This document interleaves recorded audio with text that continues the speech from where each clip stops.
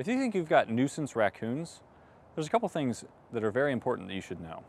One, raccoons can be very aggressive, especially in the presence of young. They can also carry rabies.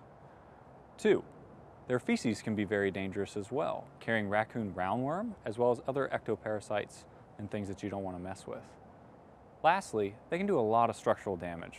They can tear up roofing and other housing materials and cause water damage as well as other things. First, you want to actually identify if you are dealing with raccoons, which are a common invader of attics, chimneys, and crawl spaces. Some of what you're going to look for are noises. So you may hear noises in the attic like heavy footsteps as they're walking across. You may also hear chittering, crying, scratching noises as they move around or habitate up in there. You may visually see things like footprints across dusty pieces of ductwork or plastic that may be in some of those inaccessible areas of the home. So when you're up in an attic space, you may be looking for dog-sized droppings that can form what we call latrines or large piles up in the attic space, crawl space, or certainly on the roof line, and that would be a dead giveaway for raccoons. One of the other areas they love to hide in and live in are chimney spaces. So they can habitate up in here, and you may hear what sounds like chittering or squeaking or clawing that may sound like birds. This is something that you definitely want to pay attention to, but you also want to have a professional take care of. And what you also never want to do is light a fire in the chimney place, thinking you might evict them, as that may ultimately just kill the young or any raccoons that are habitating inside that chimney. Next, any raccoons living inside the structure need to be removed.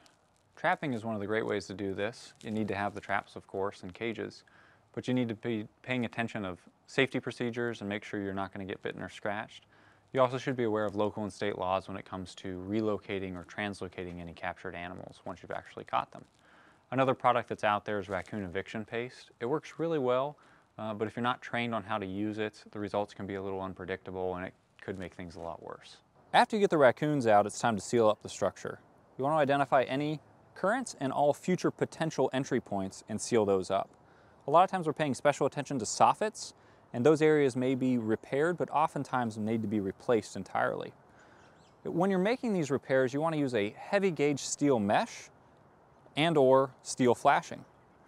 When we're talking about chimney caps though, you want to use a well-built screw-mounted chimney cap designed for that function to keep out those raccoons. Finally, any contamination needs to be addressed.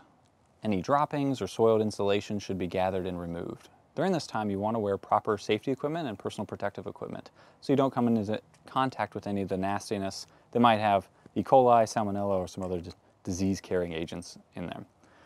After that's been removed, you want to disinfect the area, and after that product's had time to work its magic, you should be able to re-insulate all the areas. If the problem seems like it's too big to handle, or you don't know if you can do it safely, call Critter Control and we'll help solve your problem for you. Our licensed and insured specialists are trained to remove raccoons safely and humanely. We've got all the tools and equipment to get the job done quickly and efficiently. Don't waste any more of your time worrying about unwelcome guests. Critter Control has been solving nuisance wildlife and pest control problems since 1983. Critter Control, protecting people, property, and wildlife.